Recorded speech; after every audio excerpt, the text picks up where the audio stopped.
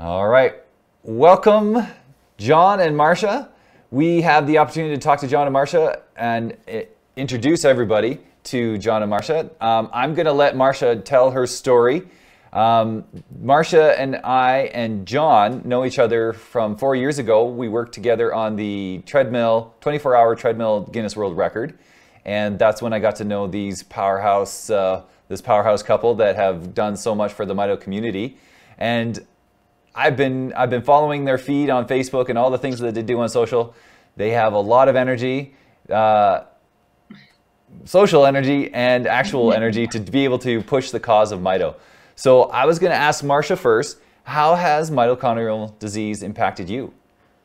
Yeah, so I have a secondary mitochondrial dysfunction. So my primary diagnosis is called McCardle's disease. And with McCardle's disease, my body doesn't have the ability to break down and store glycogen. And of course, glycogen is a major source of energy for muscles. And of course, thus I have mitochondrial dysfunction because of that. So it's you. It's you have a first-hand experience with that. And how long did that take for that diagnosis, Marsha? When you I would say, from start to finish, about 3 years. And during the course of that 3 years, I saw about 5 doctors, 3 here in Saskatchewan and 2 in Alberta. At the time, Saskatchewan did not have a metabolic specialist, so I was referred to Alberta. Okay, and so I understand that MitoCanada had a role to play in that, in helping you get that diagnosis. Can you tell us what that was? Yeah, definitely. MitoCanada actually helped expedite my referral and was able to get me to see that metabolic specialist, Dr. Khan, a lot quicker. So I really, really appreciate it. That was my first involvement with MitoCanada. And what has getting a confirmed genetic diagnosis meant for you, and how has it changed how you care for yourself? For me, getting an actual diagnosis kind of is like getting the extra piece of the puzzle. You feel all these symptoms, you don't know what it is, but getting that confirmation kind of validates the symptoms that I felt my whole life, and also kind of gives me a starting block. Okay, this is what it is. Now I can manage it and be aware of it and move forward. So it was very important for me to get a diagnosis. So after the diagnosis from Dr. Khan, what was the next steps? Like, so you have this piece in your hand. Now, what are the therapies and what are the next steps? Well, there is no cure for mitochondrial disease, and there is no cure for a medicinal cure for McCardle's disease. So with both, movement is key. Exercise is helpful. For McCardle's disease specifically, it is recommended that I do a light to moderate exercise, but that's where the challenge comes in. It's very hard to balance what might just be too much. So yeah, I do have to go for. You asked about the impacts and how this has, but every 3 months I have to go and check certain levels of my blood work, and that's going to be from what I understand, for the rest of my life.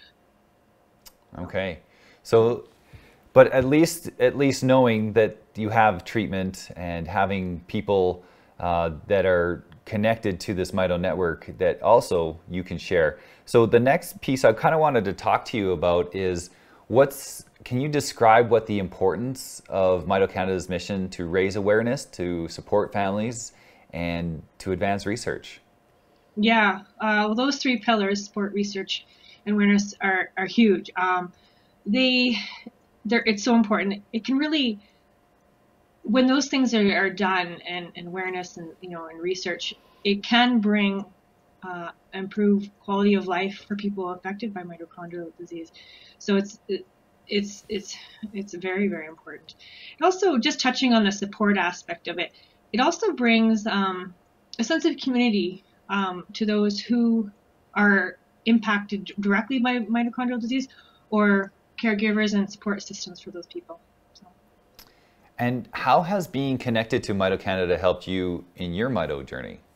Oh, well, I could go on a lot about that, but just from everything from local connections, meeting Saskatchewan families, and in Regina here as well, people who are impacted by mitochondrial disease.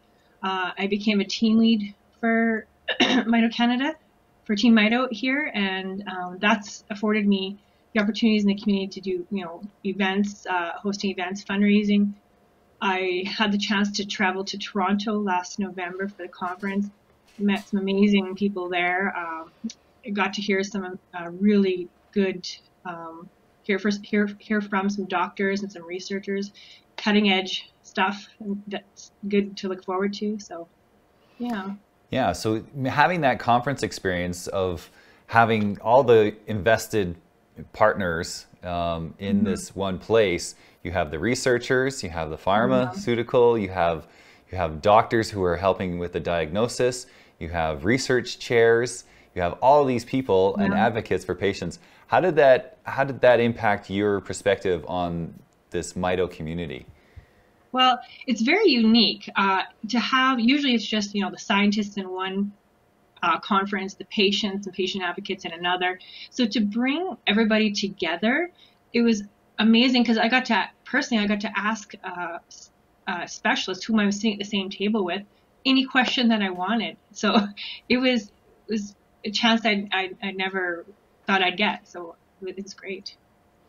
It kind of replicates the idea of what the Mito cell looks like, isn't it? When it's all interlocked and all these pieces and all these partners are able to get together, and you guys form that energy, and you guys are creating that energy to be able to help your Mito cells get that energy and build. So I'm encouraged when I see events like this moving forward and having people like yourself that are motivated and have that opportunity to connect. And that's what MitoCanada is a part of. MitoCanada is celebrating 10 years next year. What advice do you have for patients and advocates to help raise the profile of mitochondrial disease?